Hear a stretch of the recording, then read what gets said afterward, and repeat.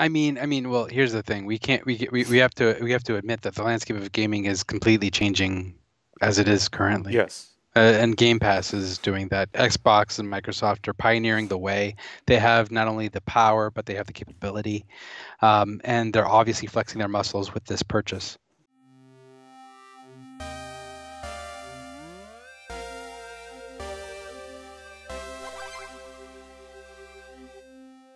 And this is a huge story. To me, this is even bigger than when they bought Bethesda. Oh, definitely. Yeah. Without a doubt. Yeah, this is massive. So essentially, it was announced that Microsoft was purchasing Activision Blizzard, or they're in the works of purchasing it right now. They're gonna pay $68.7 billion, which is insane. And by the way, did you ever hear the rumors of people saying that Microsoft was gonna buy Sega? Yes. Okay. So for comparison, do you know how much the market cap for Sega is? Like how much it's worth? Yeah. No. $5 billion.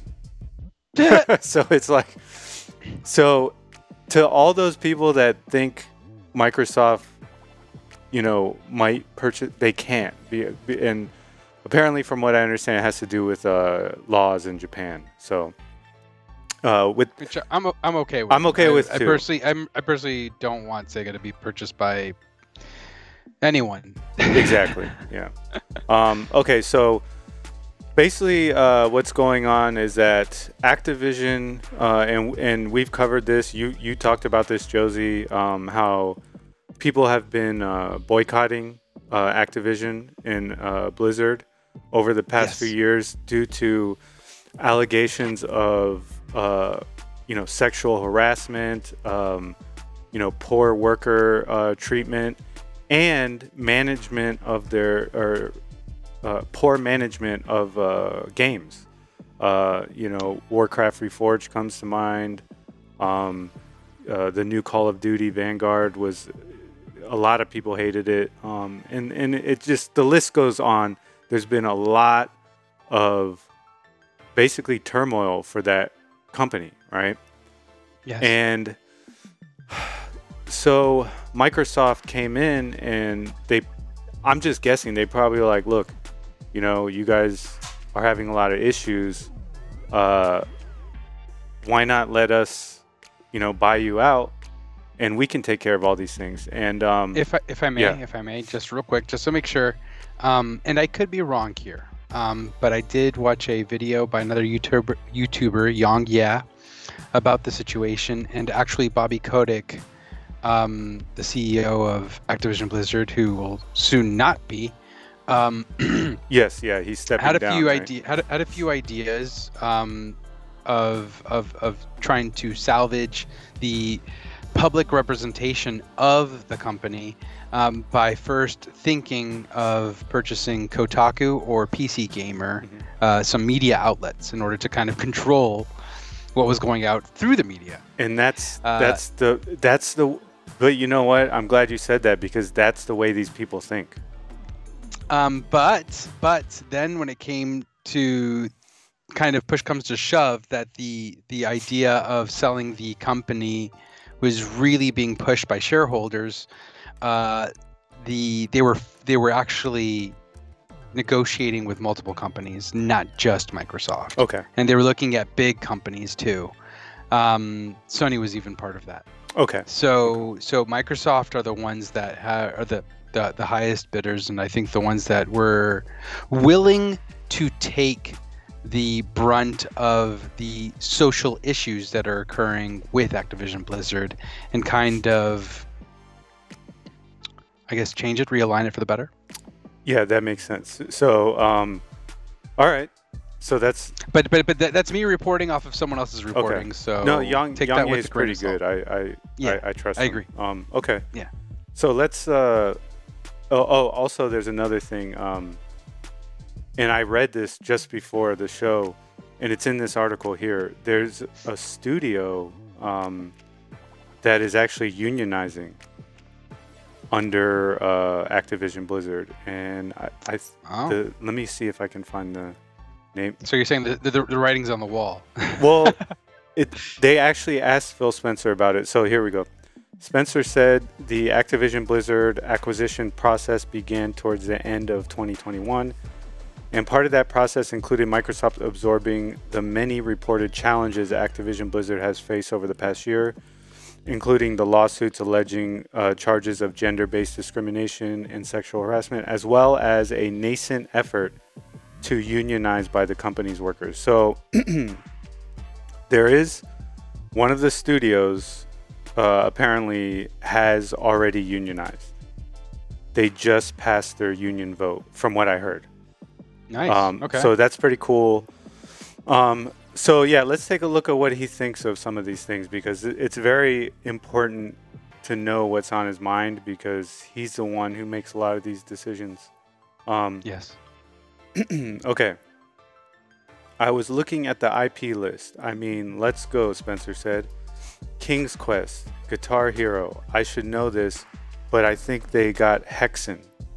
And it talks about how Toys for Bob was taken off of. They're the original developers of Crash Bandicoot. Yeah, right? yeah. They were taken off Crash Bandicoot, and we covered that, and they were put on Call of Duty. So, what I think. Okay, here we go. We're all hoping that we'll be able to work with them when the deal closes to make sure we have resources to work on franchises that I love from my childhood and that the teams really want to get, Spencer said. I'm really looking forward to these conversations. I really think it's about adding resources and increasing capability. And then he goes on to talk about how he doesn't trust big tech to take over a company like Activision Blizzard, meaning he would see it as a bad thing if Google bought them, or Tencent bought them, or Amazon bought them. Yes, yeah. And he says that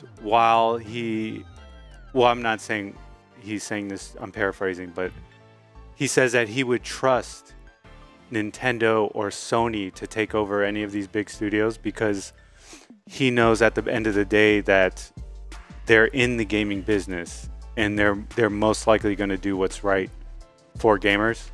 But he does not trust these big tech companies to get involved. So is Microsoft part of that? Yeah, Microsoft is, but the difference is that Microsoft has their Xbox team, right? They have this established part of gaming that goes back to the original Xbox and Microsoft games, which has been around a lot longer than these newer tech companies. Yes, but they are still part of that. Yeah, you're right. They're still part of because historically speaking, a lot of the third-party studios that they've had haven't been as successful under the Microsoft brand as they were before. I think a really good example is Rare. Yes. Rare became a shell of its former self. I don't know if that's because of Microsoft. I'm just saying. Yes. That Halo. It's coincidental. Halo. 343 Studios, yes. And Halo. Halo really sunk some pretty bad depths. Except for now. Halo Infinite. Finally. Yeah, Halo Infinite's been getting good feedback, but ultimately it's not complete yet. Yeah. And it is a games as a service. Yes. So I would still kind of, I know it's gotten like a lot of good reviews and a weird like Game of the Year type nomination of some kind, but I think it's a little too early to call that just yet. And notice how it's called Halo Infinite. It's not called Correct. Halo 6. Yeah. Yeah. So that's very important to keep your mind on. So yes, you're right. He's talking about these other tech competitors. But at the same time, Microsoft is one of those people. Not people. I don't think corporations are people, but one of those entities. Yes. I think making corporations people is one of the worst things our government has ever done. Anyways, so But I do like to hear him talk about these older, forgotten titles. Yes, I do like yeah. that. But the reality is with the, and it's funny. And here I'm just gonna put this in perspective. You know, we've got this Game Pass idea that we know is the future goal of Xbox. Xbox will not be a physical box. It is a service. And Game Pass is the heart of that service. So when I hear him, you know, wax nostalgic about Guitar Hero, I'm like, bruh, you're not about to make some peripherals for Game Pass. I'm sorry. Yeah. It So I'm not gonna see a Steel Battalion remake with you know, that huge controller yeah. brought back for Game Pass. Just think of the ridiculousness of that. Well, so, and that's funny you mentioned that, because I think we're going to be headed back towards that, but with VR. I think VR is going to head back towards that peripheral landscape that we used to have in gaming. Because when you're in VR and you're doing certain things, you can hold an actual item and it'll simulate the experience much better. I have Farpoint VR for PS5, and that is like the big, like, kind of machine gun or rifle type peripheral, and that's awesome. I really enjoy that. Yeah. And to be honest, just visualizing that concept, I think I would love a Guitar Hero in VR, and just, you know, having the guitar peripheral, playing that, and then being within the game in the VR style. Yeah, you would. That sounds pretty cool. Yeah, and you know how, like, in Guitar Hero, the way it's set up is you see the stage in the background. Yes. And then you see the floor leading to the stage is all the notes, right? And then you see like the crowd on the sides. But think of that concept. Yeah. And I'm just thinking in terms of VR, where, you know, we've got that 3-dimensional space.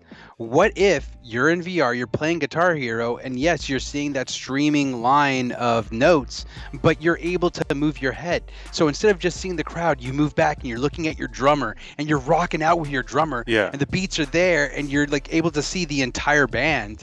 That sounds so immersive and awesome. Yeah, and instead, like you're saying, the scene would be reversed. You'd be on the stage instead of looking at the stage. Yeah.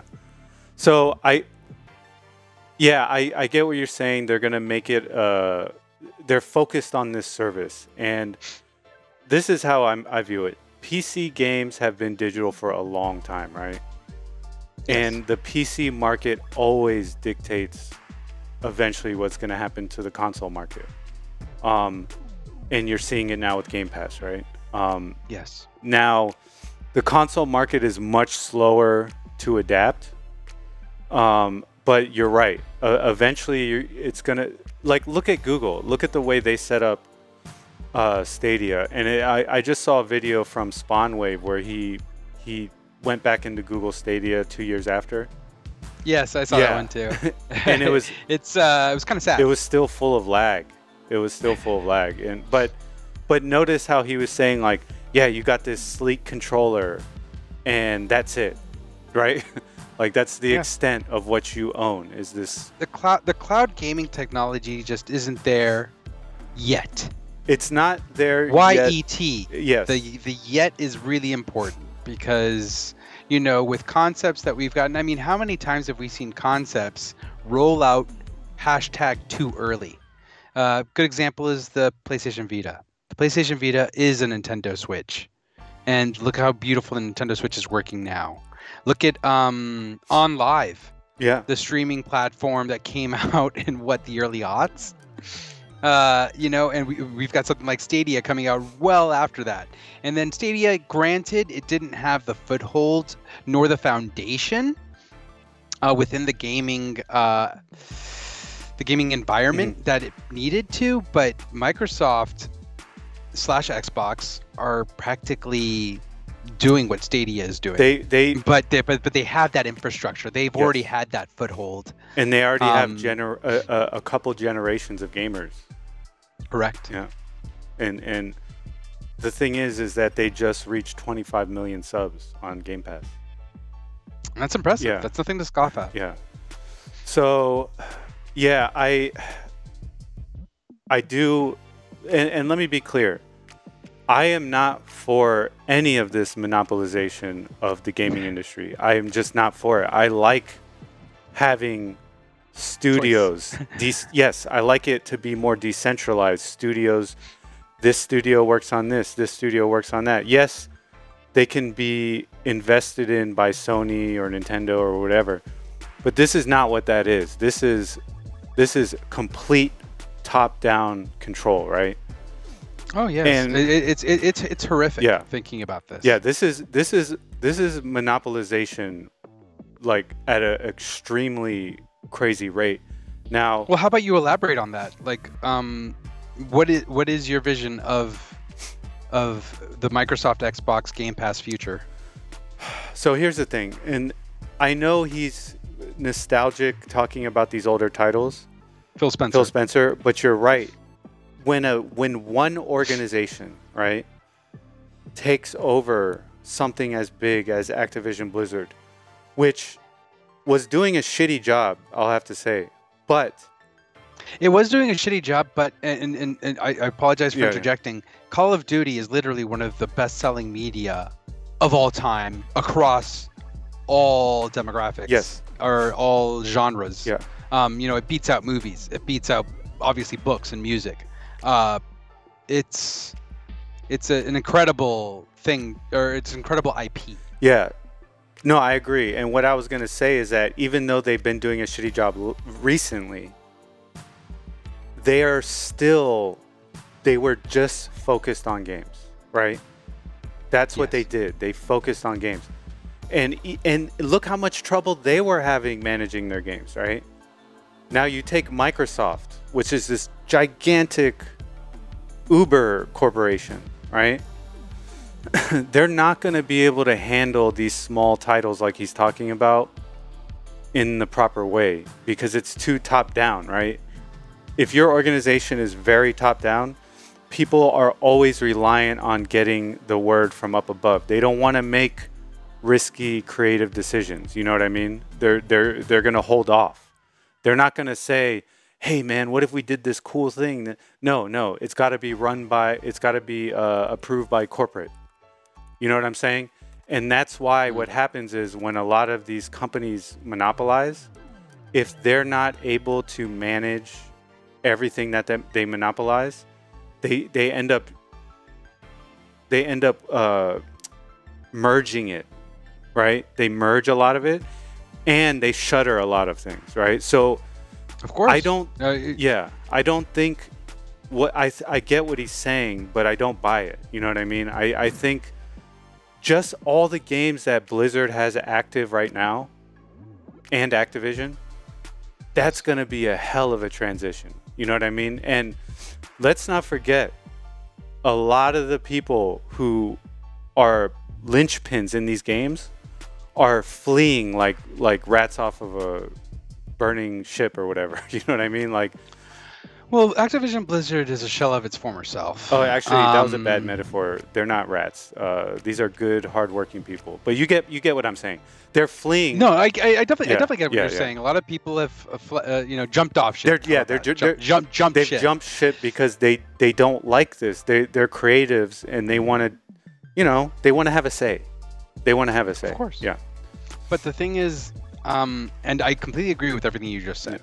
And I think a good litmus test or barometer going forward is what we see coming out of Bethesda. Yes. And the reason why I say that is because Bethesda has, a couple of subsidiaries under their belt as well. And we've got something coming out like Ghostwire Tokyo, done by this is Shinji Mikami's group. Mm-hmm. And Ghostwire Tango Gameworks. And Ghostwire Tokyo, according to what you were just talking about, wouldn't exist because it's not a huge AAA game. If anything, it's very much like that B-level game that you would expect from the PS3, PS2 era. Yeah. No offense to the game. It's not. It's not a AAA game. That's all it is. Yeah. That being said, we see things that are going to be coming out, like Star Citizen and Elder Scrolls 6. Starfield, pardon. Star Citizen's completely different. I apologize. Yeah. Starfield. And those are the big, like, AAA, like, we expect millions of people to buy kinds of games that you're talking about. Yes. So, looking forward after Ghostwire Tokyo, I want to see what the output looks like on their end to see if it falls in line with that. Because I really hope it doesn't. I mean... Yeah, don't get me wrong. I'm not calling for their failure. I'm just saying this is what tends to happen. You know what I mean? Correct. No, and you're right. You're right. I do see. I mean, we're seeing it right now with Sony and Naughty Dog, in like how like some of the studios like Bend are being pushed to do stuff for Last of Us, rather than something for Days Gone or another new IP. Yeah, and what happens is they leave. the workers leave because they're like, this is not what I want to do. These are. A lot of these people are creative people, you know what I mean? They get into this field because they want to work on a project that's meaningful to them, you know what I mean? Something that they can... Look, I worked at a video game company for a short time, and they put me on a project I didn't like, and it's just... And you got fired. I'm kidding. Yeah. I'm kidding. No, I didn't get fired. You're like deuces. The company's defunct now. I'm not going to name names, but they just had some poor management decisions, but they got taken over by a bigger company. Mm-hmm. And what happened was when they got taken over, their quality started to suffer, and people started to leave, and the parent company was like, well, we don't want to deal with this anymore, and shut it down. Whereas if you're a more decentralized studio, you're going to fight tooth and nail to keep your studio open. You know what I mean? Because that's your studio. Yes. Yeah. And so that's what people have to realize here. I mean, you're right about bringing up Sony. They kill their own stuff all the time. I mean, like the Vita, right? Unfortunately. It was light years ahead of the Switch. It was an amazing product. And if they don't get the numbers, they have no I don't know what the correct term is. I know people use like, they're not married to it, but that's more of like a negative way. I was gonna say no qualms. No, not no qualms. And like they have no love, right? They have no love because these are big corporate decisions, right? Mm-hmm. These people didn't spend hours and hours, working on the Vita. They don't know how beautiful and elegant of a machine it is. They just see the numbers and they're like, oh, we're spending this much for staff, and this is how much we're bringing in. Okay, let's kill it. And that's what happens with a lot of these, these giant studios, or even the small studios that get swallowed up, is that the people at the top making the decisions, they just see numbers. That's it. Yes. They have no love for the actual project. So to them, it's very cut and dry. It's not performing right, shut it down.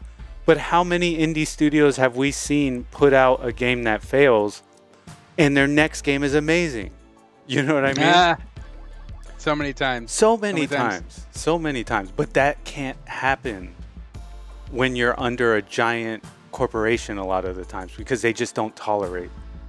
They don't have the patience for that. So I think, and I mean, and like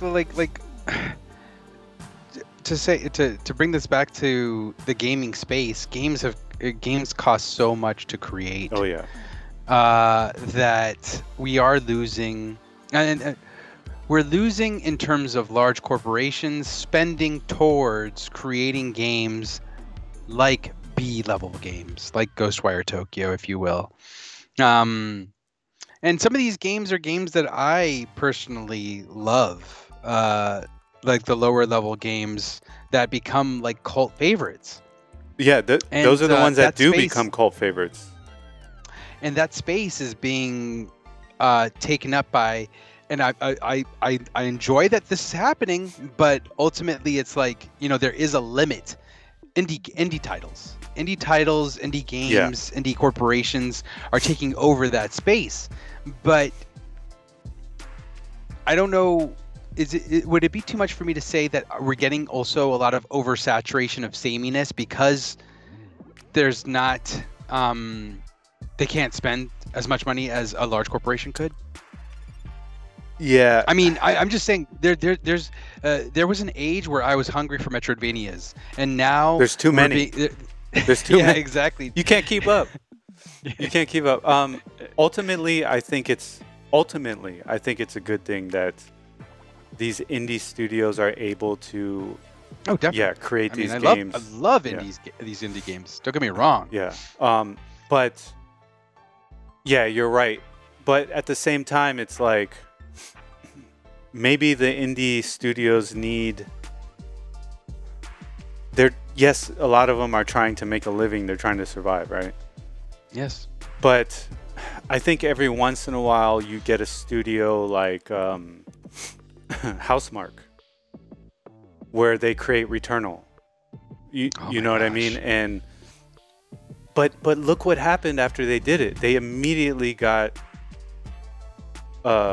swept up by Sony.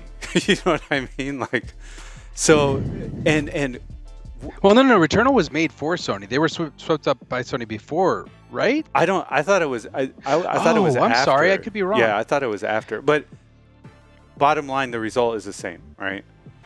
Yes. They're under Sony's control now. But look what happened before that. Their game before that didn't do so well. What was it? I can't remember the title. Oh my gosh. But I'm having a hard time. They made Nex Machina. Yeah. But they made another game after that I think is what you're talking about. I'm having a hard time recalling. I can't remember. I read about it in an article because someone was doing a deep dive into the studio, and I didn't know much about them. But their game before Returnal wasn't a hit. Like, it wasn't popular. And well, Returnal itself isn't a hit either by like the AAA standards. No. But it's a hit as far as like It's a a critical and like for the people that played it and love it. Yeah, they know what's up. Yeah. So I think what we're trying to say is that Activision. I didn't like Activision, and I thought they were doing a poor job. I loved Blizzard pre-Activision. I will say that. I loved almost every game that they came out with. I grew up on these games. I grew up on StarCraft. I grew up on Warcraft. Warcraft. Diablo. Man, I remember playing Diablo 1 in high school. I remember getting StarCraft in high school in 1998. And then World of Warcraft, I started that when I was in the military, and I had a roommate who was playing it, and I started playing it. I was like, don't get me wrong, I had played EverQuest and all that before that, so I already knew about them. But I was like, it was just a amazing time in my life. And one of our good friends who passed away a couple years ago, he loved that game. You remember that? Yeah. He used to spend hours and hours. We would have to tell him, like, dude, take a break, man. Like, but he just loved it. And it, like, what he told me about it was, he was like, it just makes me feel calm, because he was having a lot of stress and stuff at the time. And he was just like, this game just makes me just chill. And I need that, you know?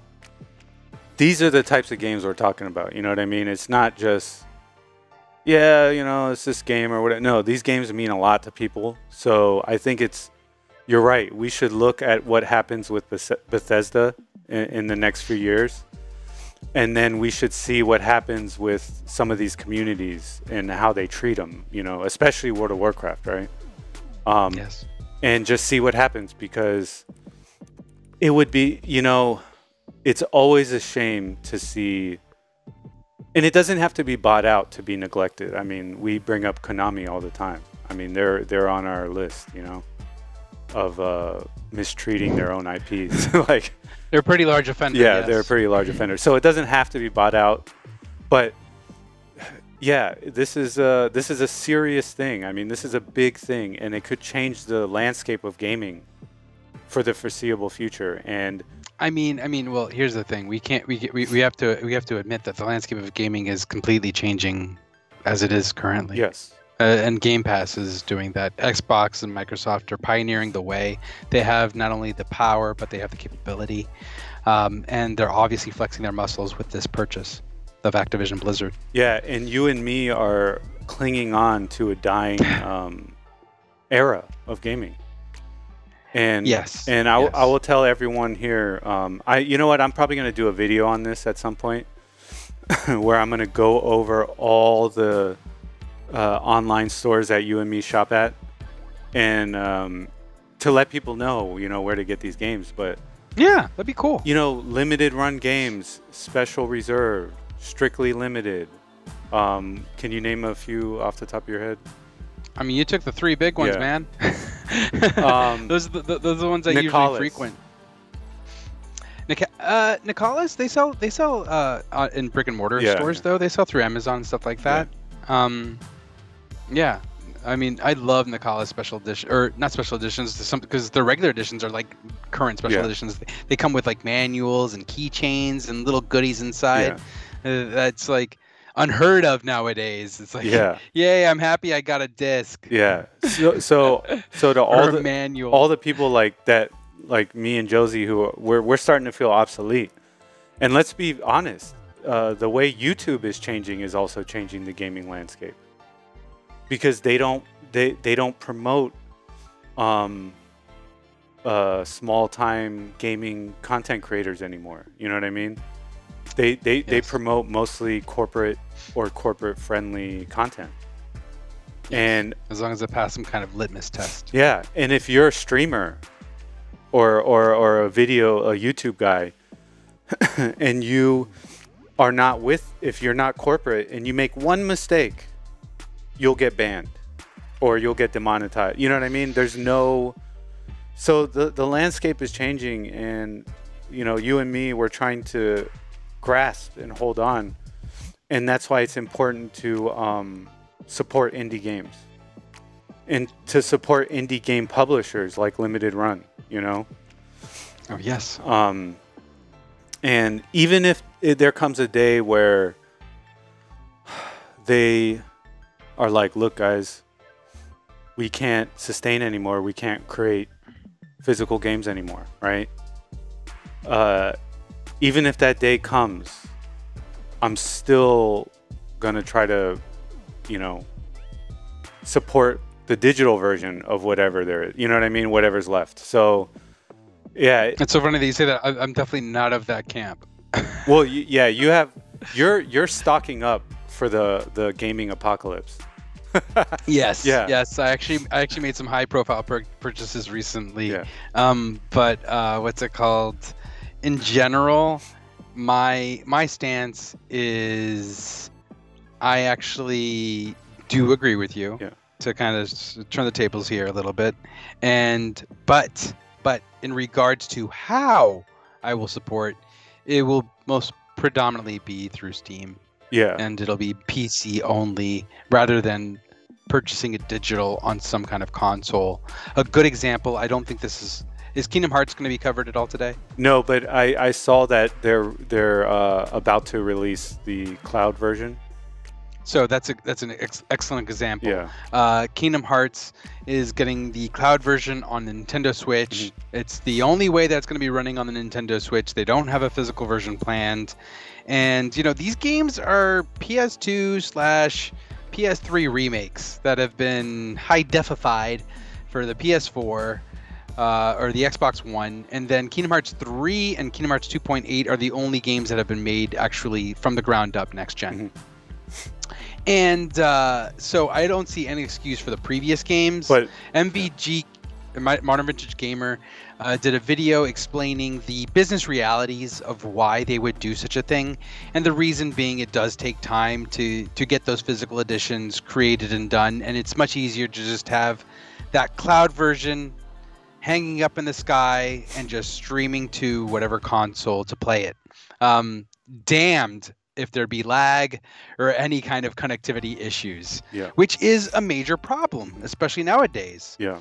Will it improve in the future? Yeah, but not now. And so my response to that was literally, I even showed you, Gio. I showed you yesterday. I purchased the all-in-one package for the PlayStation 4 of Kingdom Hearts. Yeah, I have that. And that was $25. Yeah, yeah. I bought that for $25. That's literally everything that's in the cloud version that they are selling on Switch for $80. Yes, and it's physical. You own the discs. You can do what you want with them. You can resell them. You can give them to somebody. No issues with lag. No issues with lag. You know what will really be a travesty is if someone sells a cloud game on a physical cartridge. I wouldn't be surprised. I mean, I still haven't, even though Devil May Cry 3 is the best version on Nintendo Switch because of the opportunity to go ahead and switch between styles without having to be at the main menu at the beginning of each chapter or level. That so many gameplay possibilities. That's such a great game. Yeah. I'm not purchasing it because it's only available digitally. And even the physical version that they brought up for the Switch, it only includes Devil May Cry 1 and 2, and the third version is a download code. Yes. So these download code type dealies are already being sold. I think Xenoblade Chronicles 2 Torna was a download code. I forget.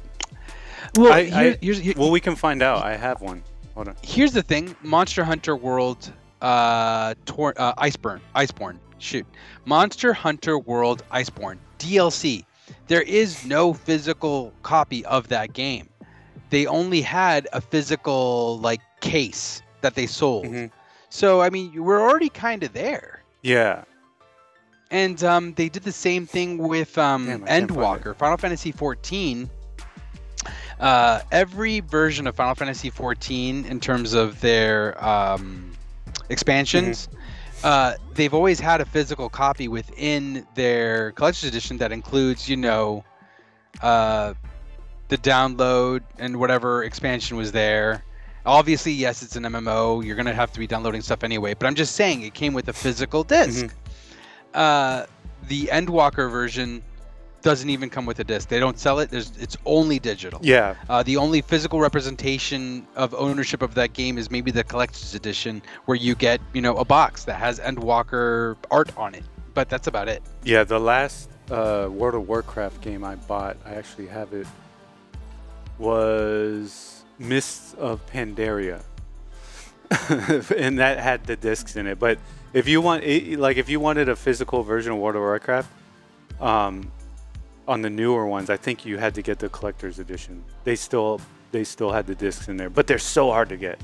I mean, they're gone like that. You know what I mean? Yes. I mean, even the Endwalker collector's edition, I was lucky to get it. Yeah. And that didn't come with the physical copy of the disc or any kind of disc at all. So I mean, I'm part of the problem right there, and I'll completely fess up to it because I'm a Square Enix shill. So here I am. Well, no, you're not buying the cloud version of Switch. You're not a shill because you still criticize them. You're just a fan. Yeah, I'm a big fan, and but I mean, it's I should be consistent, and it's very difficult to stay consistent when it's I want that Endwalker gear. I want, this little collector's edition that I can physically put in my room and see it and be happy because it gives me that dopamine kick. Yeah. Yeah, no, dude, I totally get it. So yeah, I mean, that it's a crazy thing, and it's a big change. It's a big change on the landscape, and we've seen it coming for years. And I just hope Microsoft doesn't mishandle any of their IPs. I mean, I really want a new StarCraft. I really want a new expansion to World of Warcraft, but one that isn't like the past one that made me kind of quit. I want Diablo 4 to be good. You know, I want a new Warcraft. You know, maybe a new remaster of Warcraft 3. yeah, one that's not crappy, but yeah. So yeah, all those things, they're very important, and yeah, we're going to be keeping an eye on Starfield coming out this year. Yeah. And also Tokyo, what's it called? Ghostwire Tokyo. Ghostwire Tokyo, yeah. Also, I mean, what are they going to do with the Fallout series? Fallout 76, what are they going to do with that? Yeah. Are they going to jump ship yet? Yeah, that's a good question. Because the game has fixed a lot of the stuff that was previously wrong with it. Yes. There's people who actually enjoy it now, so yeah. I mean, people have enjoyed it from the get-go. Far and few between as they were. Yeah. Yeah. So yeah, there you have it. Microsoft purchased Activision Blizzard, and that is, I was shocked. So, but yeah, the world got shook. Let us know what you think in the comments below. Do you think it's a good thing? Do you think it's a bad thing? Are you a fan of their games? Are you not a fan of their games? And let us know why. And also, you know, chime in on how you feel about the digital versus physical debate as well. I know some people could care less, but I know some people actually like to own their games outright. So let us know what you think about all these issues in the comments, and we'd love to hear from you. Hey everyone, thanks for listening to this episode of Games I Speak. If you liked the episode, please like and subscribe, and we'll see you all next time.